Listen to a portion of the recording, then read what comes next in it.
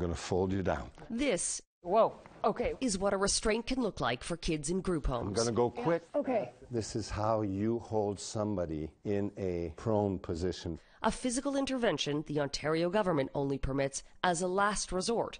And so this is where a restraint could stop. Yeah. When there's an imminent risk of harm to a youth or others. Little step down. Okay, whoa. But people who grew up in group homes told us they're used far more frequently to get kids to comply. For me, it feels like a body check to the floor.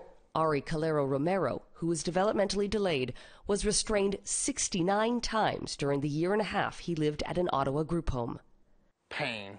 It hurts. Yes. Ari lived at a group home run by a private company called Mary Homes, which, according to our analysis, had one of the highest number of physical interventions among service providers in the province. My arm snapped.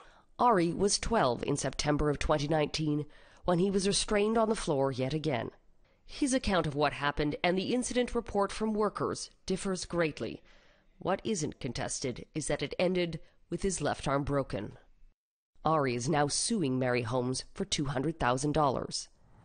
Mary Homes wouldn't comment on the incident nor its frequent use of restraints, but intends to defend against the lawsuit. It's a very scary experience, especially for kids with mental health issues. Psychologist Maurice Ferrugi says restraints are an ineffective tool that further damages vulnerable young people. We hear that all the time, that they have been traumatized and they will have specific flashbacks of experiences when they were restrained, and these will last throughout their lives. It tells me that adults have lost control. What's crucial, says crisis intervention trainer Steve Hall, is that staff know how to de-escalate situations. Carolyn, we don't want to go here. And not be triggered themselves. A vast majority of the situations that I was involved with or I witnessed could have been avoided if adults would have been in better balance emotionally.